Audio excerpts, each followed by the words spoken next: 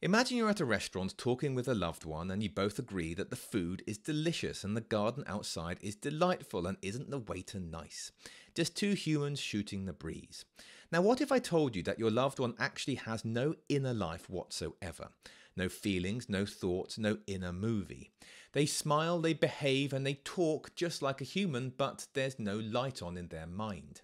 This is what David Chalmers calls a philosophical zombie, and it's a great way to appreciate the problem in physicalism. Philosophical zombies present a problem because if we can imagine something which is physically identical to a human, same molecules, same neurons and same behaviour, and yet imagine them without consciousness, then it must mean that physical explanations cannot fully explain what consciousness is.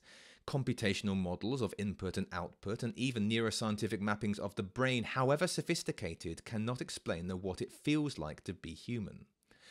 Chalmers' zombies are designed to prove his point that consciousness is irreducible and inexplicable under our existing physicalist account of the universe.